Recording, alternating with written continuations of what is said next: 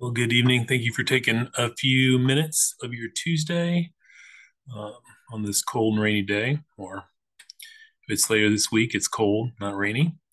My name is Patrick Werner.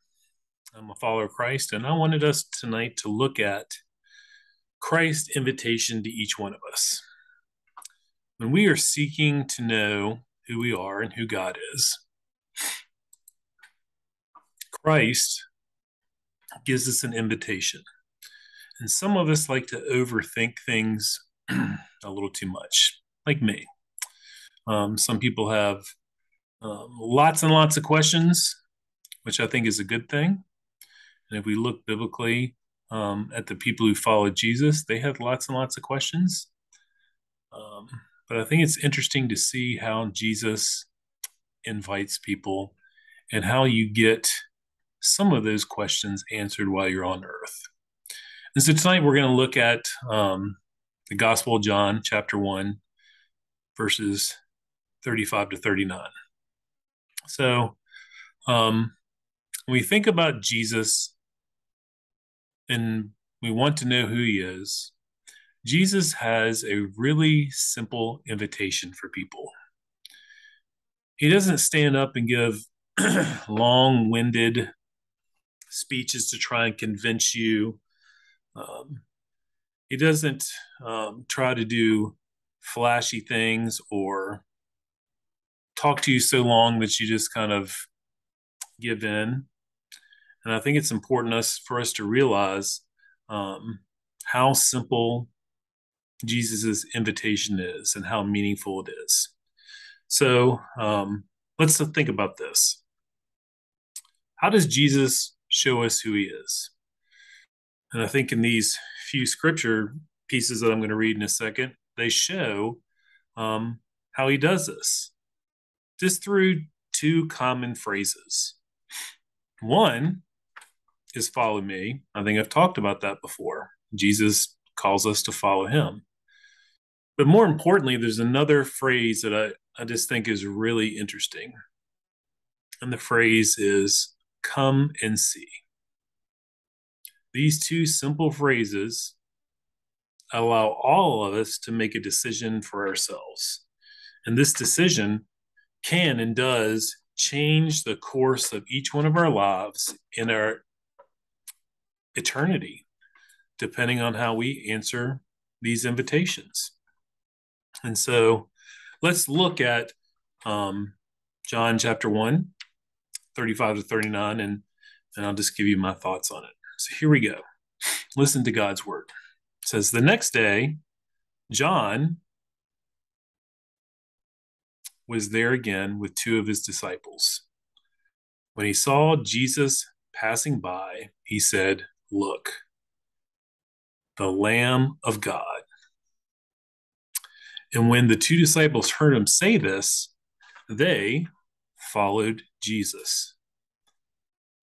Turning around, Jesus saw them following him, and he asked, what do you want? And they said, Rabbi, where are you staying? Excuse me. Rabbi, where are you staying? And Jesus says, come and you will see.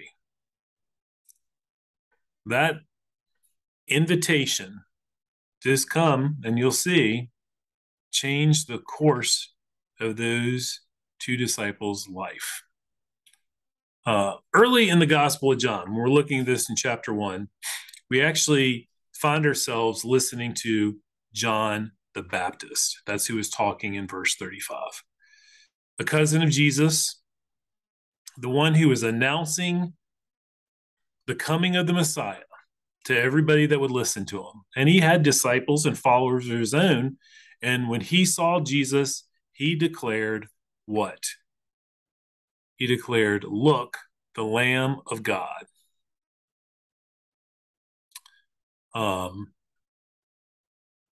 John knew who Jesus was, grew up with him, but he also knew he was different. He was indeed the Messiah, and he wanted the world to know it. He wanted the world to know that Jesus was God, And he was announcing it to everyone, including his own disciples. And two of those disciples heard him and started following Jesus. It's a simple call, follow me. It's interesting, Jesus, when they started following him, he turned around to them and said, "What do you want?" And I think he asked all of us this. We all have to make this decision in our life. Some of us will ignore it.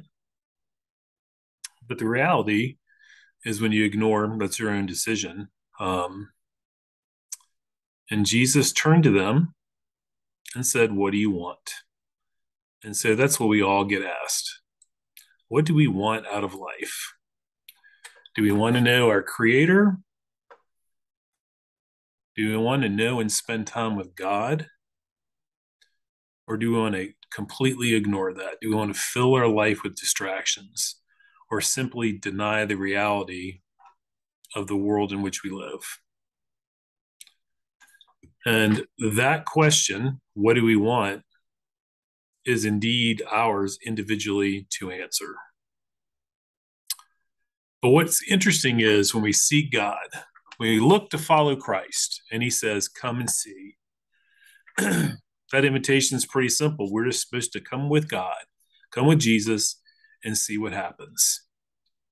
That's what he's saying to us. Hey, just come along and see, and you can make your decision. And I guarantee you, if you are earnestly seeking God, if you're earnestly seeking to see if Jesus is the Son of God, he is the Creator, you're going to see how he works in your life. You're going to see how he walks with you through everything, the good and the bad. And he uses all of that, the good and the bad, to actually change you more into his likeness.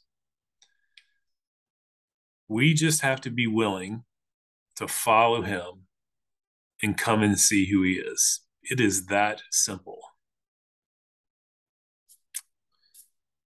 That's why Jesus is so awesome, is that through simple things, he can change all of us. So I invite each one of you to come and see who Jesus is. Come to him and ask questions, all the questions you want. Share with him your desires and your sorrows, and see how the God of the universe will change you from just being of this world to being his actual follower and spending eternity with God. I guarantee you, you will find that. Hey, I love you guys. Hope you stay. Excuse me, I'm still getting over a cold. I hope you stay warm. Enjoy your day. And I look forward to seeing you guys next week. As always, love you guys. May God continue to bless you and keep you. We'll see you next week.